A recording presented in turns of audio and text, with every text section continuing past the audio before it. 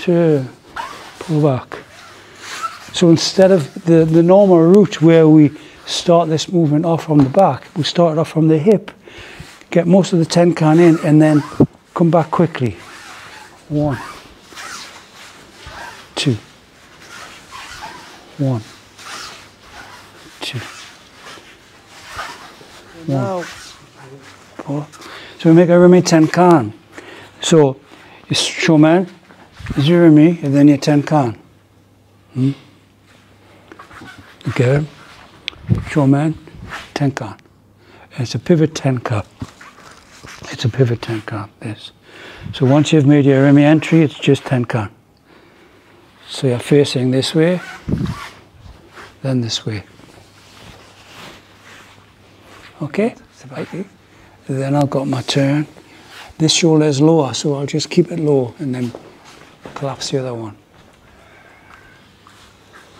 So I've got here, here. The shoulder is low, so I'll keep it low. Drop, drop. So 1, 2, 3, 4. Okay.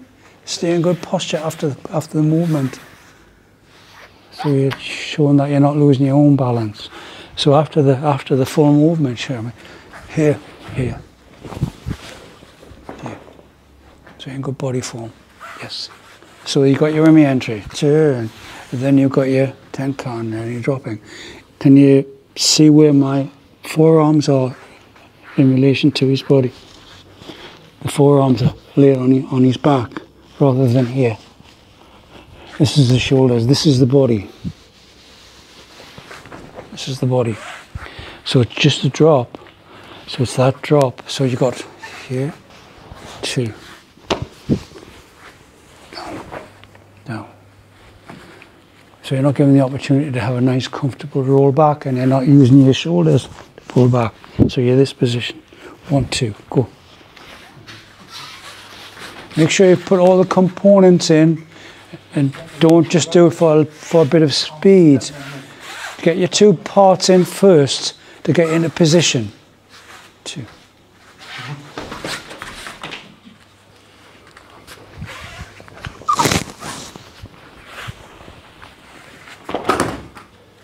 Extend.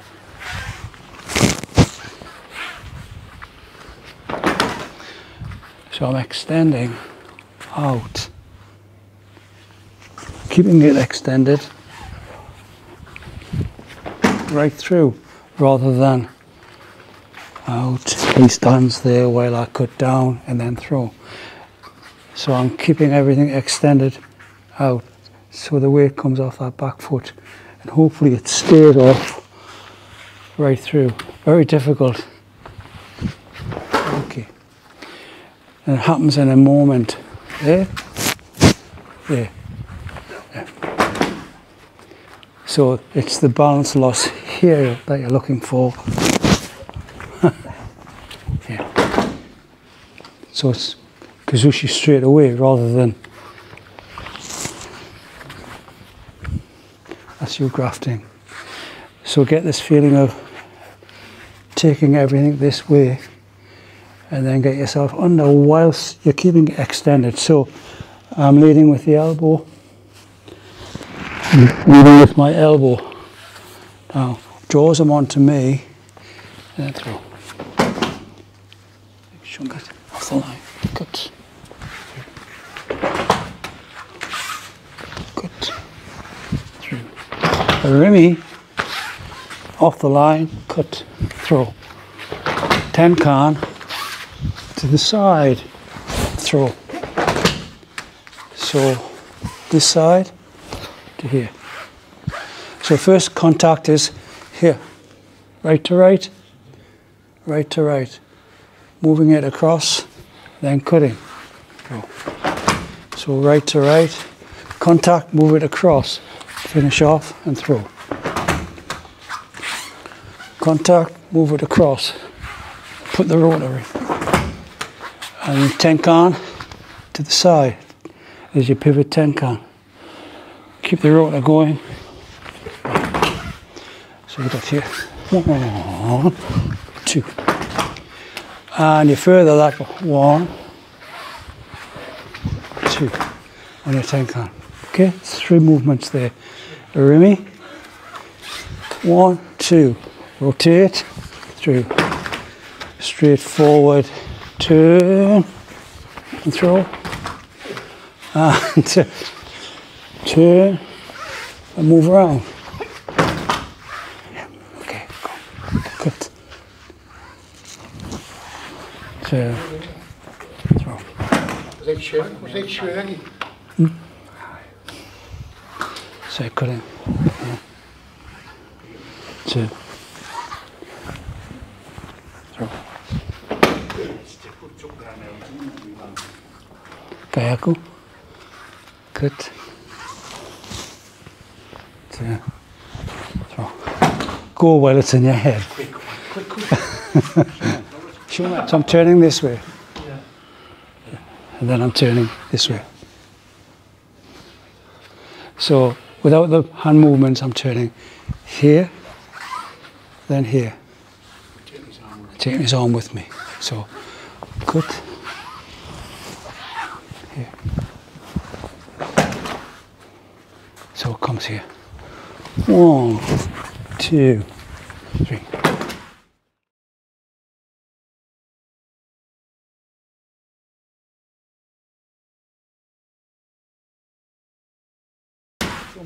Join.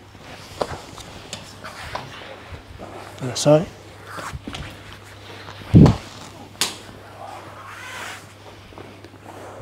Other side. Just make the movement from where you finished. Just make a small adjustment here and then move in for the other side. 1. Uki gets up. 2. Uki gets up. 1.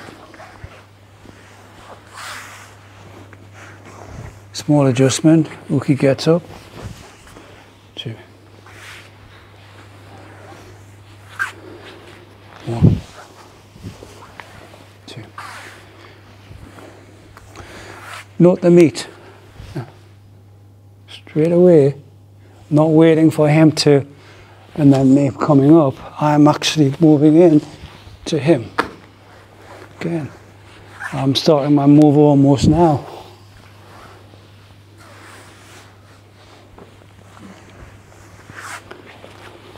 No. Here, the tenkan. It's the circular movement here. Rather than an acute movement from the shoulder. It's stopped there. So curve the movement, and then drop. So it's a curve movement, and then drop. So it's just an exchange, Kun, 2. So it's just in sync with each other. 1, 2. And when you're powering down, you're pulling back with this hand. 1, 2. See this hand coming back? Rather than it just being dead at this point, and then you're relying on this, you're still moving with this hand. So there's a few pointers in there. 1, 2. Yeah. Go. If you're taking control of the hand here, if you're taking control of it, it's the same. So if I've got it now, I'm not relying on his grip, I'm still turning it in. So if he makes ski, cut, change, turn in. So if it's from ski here, cut, turn, turn in. It's a collapsing technique. This is a throwing technique, make ski, cut, oh. And collapsing, ski, here, cut, turn. Collapsing. Even though it's a collapsing technique, since you would still class the stream Sumitoshi. Yeah. Sumitoshi. Form. Yeah. Yeah. That's it. Anybody can do this. It's from the shoulders, but here, cut to the body.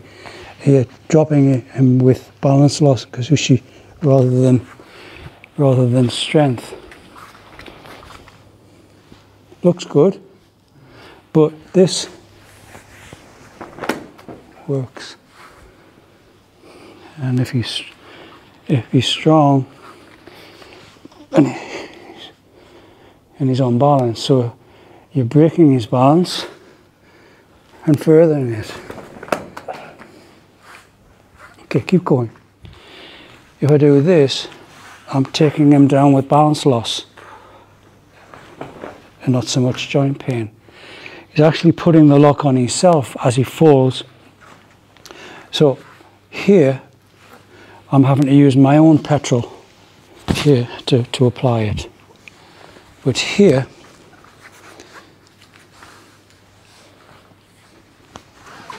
I just turned my hip slightly and he fell onto the lock. Balance loss, hip is enough to do it.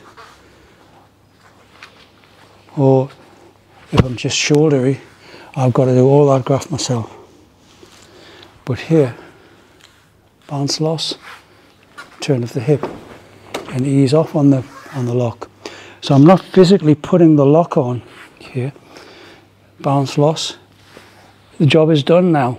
The job is done now. All he has to do is fall or recheck. Once he rechecks, I have to re-establish myself on the mat. So I've got to make the move before he gets an opportunity to recheck. So it's like those 3 points of contact. You're taking one away. So I'm using his recheck value to throw him. So I haven't had to use so much. If you understand what I mean though, I'm cutting and I'm allowing him to recheck, but I'm just catching him because I'm taking away that other post, that other point of contact. Remember when we practice, you just watch him put his hand down and then take it away. It's very similar. So come back, rotate, watch for his back leg, and watch for him to step forward. And as he steps forward, make your move. But try not to put the lock on with strength. You're using kazushi, balance loss, yes. Quickly. Okay, hey.